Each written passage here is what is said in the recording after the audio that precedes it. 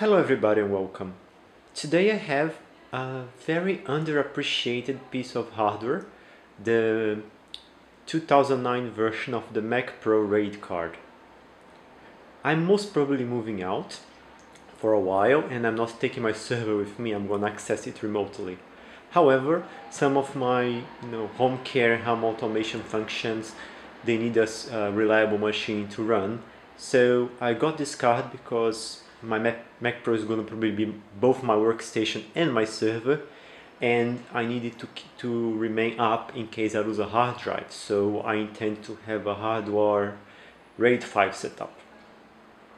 I know this is not the most performing RAID card, but I can use the internal drive base. It is supported by macOS, and well, most probably the battery is dead, but it should be easy to recondition or even buy a new one from China, and it's gonna do the job.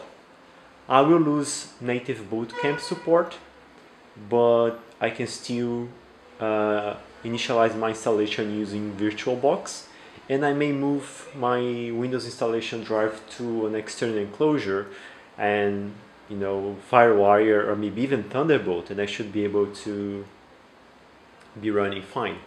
The card is very long and it should consume around 45 watts of electricity. I can see here two heat sinks. These are probably CPUs, and there is a bunch of RAM chips scattered around. I think this card has 256 megabytes of cache, and there's this huge battery here that can keep the 4 hard drives spinning for a while in case of power outage, so you don't lose any data.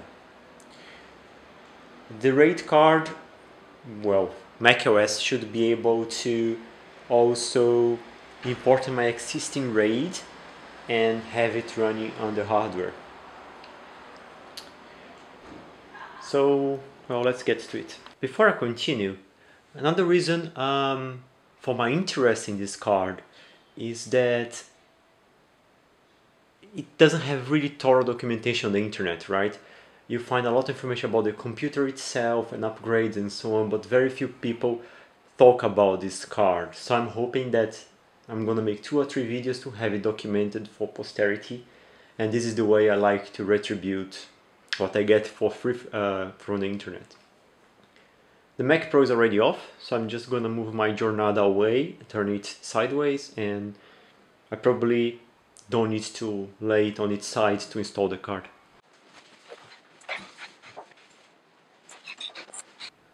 I'm gonna now remove the screws, the support for the holder for, the card holder. I don't know how this is called in English. It's this piece of metal that holds the cards in place.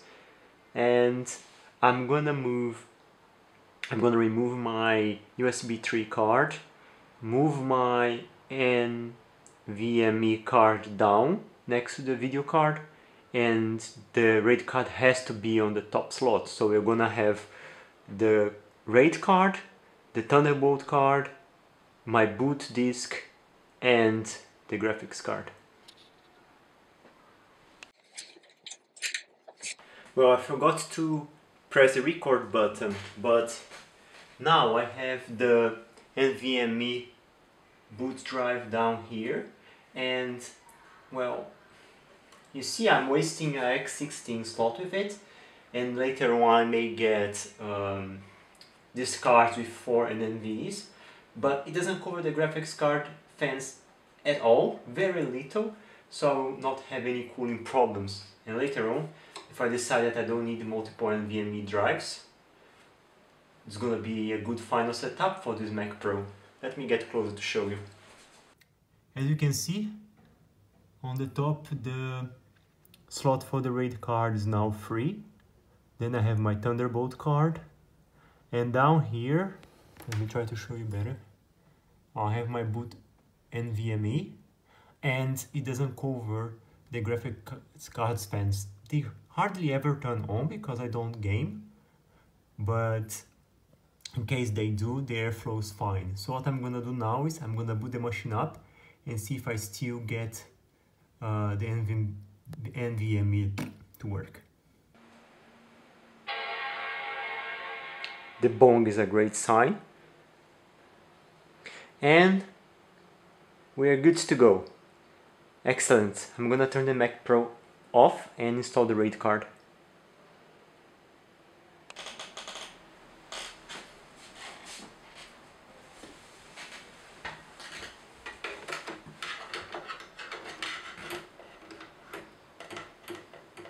So now I can see that the card is so long that I need to remove first the cooling fans.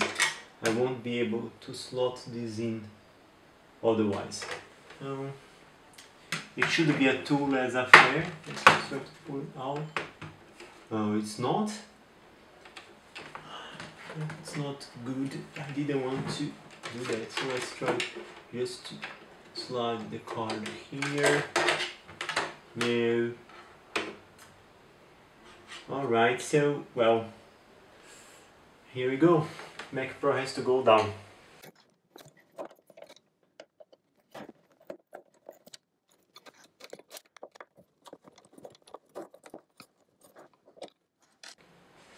The Mac Pro is back up with the card installed, so let's boot it up.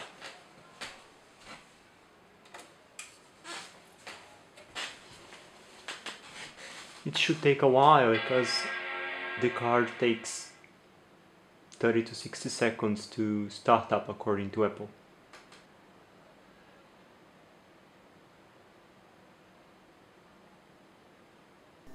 So we are up, and it's very interesting to see that, well, even though now the drives are being controlled by the RAID card, naturally, Apple being Apple, I still have all my cards, all my disks here available. Of course, this is PCIe, so it doesn't count here. So the 4 drives that are connected are fine here. So this is my Windows boot disk, and I think boot camp is gone. Here I have those two together make an NTFS volume. Here we have my RAID 0, so 2 500GB disk, and here I have a disk that is only for storage. So RAID utility wants my attention, and here I can see in Max Fan Control that, well, I lost the temperature of my disk drive, so the OS has no access to it whatsoever. My PCIe fan is spinning much faster than it usually does. I usually have around 1200 RPM after boot, and it goes down to 800, 900. The power supply is usually around 700, 800 because I have quite a high load. But now the PCIe fan is going really fast. And these fans here, I usually have them on manual control to try to keep the north bridge diode as close to 70 degrees as I can. And I have now the temperature for the slot 4 card available. That's the RAID card, and it runs super hot, 69 degrees. And the RAID card, it says 46, so I'm not sure what the difference is, because the slot 4 is where the RAID card is. But I have temperature for the drive base, which is cool. So here I'm probably reading from the SATA controller, and here it's probably a sensor that gets reported by the operating system, right? And here we have memory and so on, and that hasn't changed. So we can get rid of this now.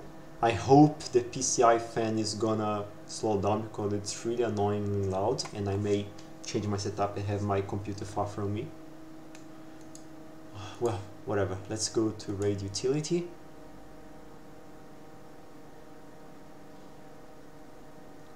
I have one severe event, and that is, how can I know what the severe event is? Battery failed. So that was March 2020, so that's probably the last time someone used this card, which means that, very cool, the card saves the events somewhere in the memory, and the memory stays even if the card is disabled. here the cache is disabled due to insufficient battery charge, and I'm hoping after I use the computer for a while that the battery will recharge. Otherwise I have a second one. I will buy something on eBay in China and see what happens. So fingers crossed the battery will charge, yeah. I'm not aware of the firmware versions or what happens between them, so I don't know. Here I can see I'm using now software read by the operating system in JBOD mode, or if I'm actually using the card. Probably not the card, because otherwise I'll be able to see the RAID sets here. And yeah, so JBOD. If I create a RAID set, can I migrate to my RAID 0? Probably not.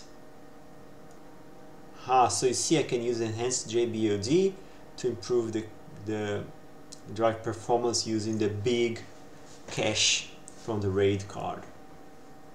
I'm not gonna touch that because I'm hoping that I can steal boot camp.